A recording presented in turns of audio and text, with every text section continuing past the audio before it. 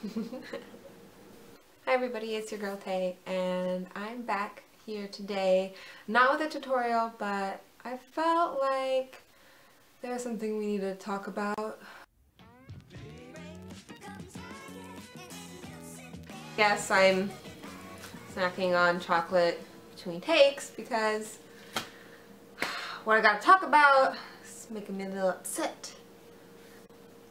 No, hey everybody, it's your girl Tay, and today I wanted to talk to you about hair typing. And it's kind of a big issue for everybody these days, and I just needed to address it, clear the air, clear my mind, clear my chest, get everything just set straight for you guys. The big thing is that people keep coming up and asking me like, oh, what's your hair type? Or they talk about hair type, and really, hair type has nothing, literally nothing,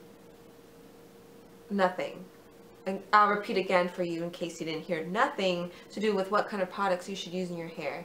That means a girl with straight hair who has certain problems can use the same products that a girl with kinky hair with the same problems can use. They can use the same thing if they have the same problems. The thing you do need to know about is porosity. This is the first thing you need to know. Everything else you probably already kind of know, or it kind of comes second to this.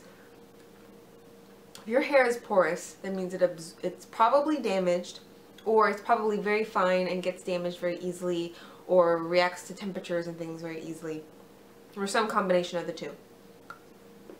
Chocolate is delicious. Anyways, it's just a simple water test. You take lukewarm water, you put it in a cup, you take a couple different hairs, it has to be the whole hair, not a broken off hair, and then you drop it in the water and you wait 2 minutes and you watch it. And if it stays at the top, that means it's not porous. It's not absorbing any water, and it's just sitting at the top. It won't absorb anything. If it sinks to the bottom like a rock, it means it's very porous and it's absorbed all the water and sunk. And if it's either floating on top for a little while and then falling, or slowly falling through the water the whole time, their hair is somewhere in between. That's considered normal. So now you know about porosity, you need to know how to treat it. So if your hair has a lot of damage, or for some reason your cuticles are open really wide, what you need to do is seal the moisture in. Your hair is absorbent, but it's not keeping the moisture. So you want to do things like use lipid barriers to hold it in. So, seal after it's been well moisturized and absorbed as much water as it can. You put oils and heavier conditioners on it, and then you put gels on it. Those kinds of things lock in the moisture and keep moisture from coming out, as well as your thirsty hair trying to absorb the moisture in the air. So though you definitely need to use more product, you need to use products that will create a lipid barrier. And on top of that, you probably need to do, if you haven't already done, a couple protein treatments, which the amino acids and the protein kind of act as a repair kit for your hair. So any little gaps and holes, will kind of patch up, and it'll help your hair be shinier and stronger. And everyone should probably do that. Everyone has a different time frame, basically, though, depending on their porosity. So the opposite is true though for non-porous hair. If your hair isn't absorbing water well, you need to use more hot, deep conditioners so that it will absorb it. But then afterwards, you probably don't need as much on top of it to seal it off. Now it really depends on the weather, if it's really dry or where you live, those kinds of things will affect how much more you need to put on top. But usually like a hair milk that is already cold will help close the cuticle, and your hair will stay moisturized. So it really depends on your hair porosity.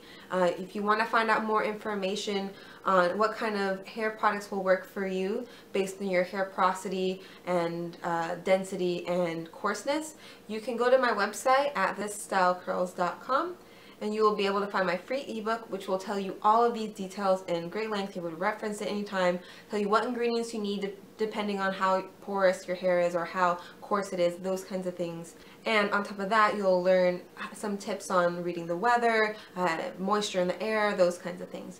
All really important things if you want fabulous looking hair. Now, now that we got that out of the way, I do want to touch a little bit on something else, which is kind of texturism.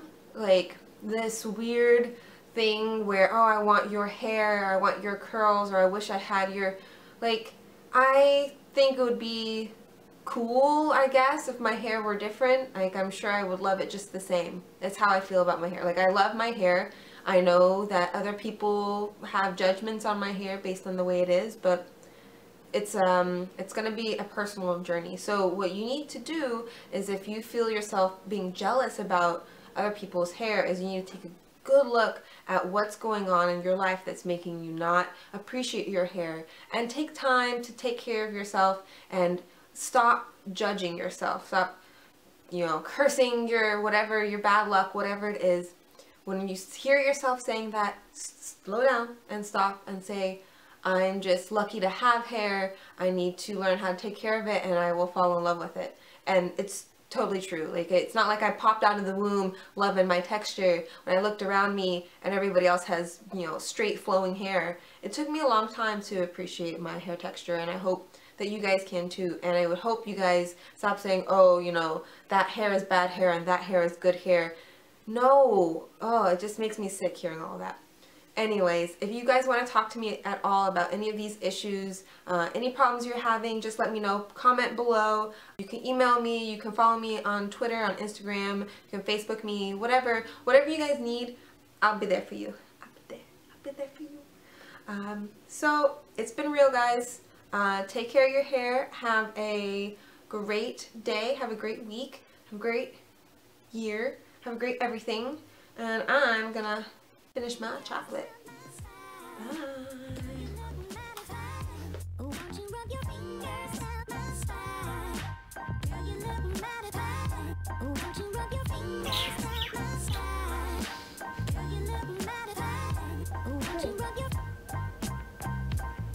Bye. So shy. So shy.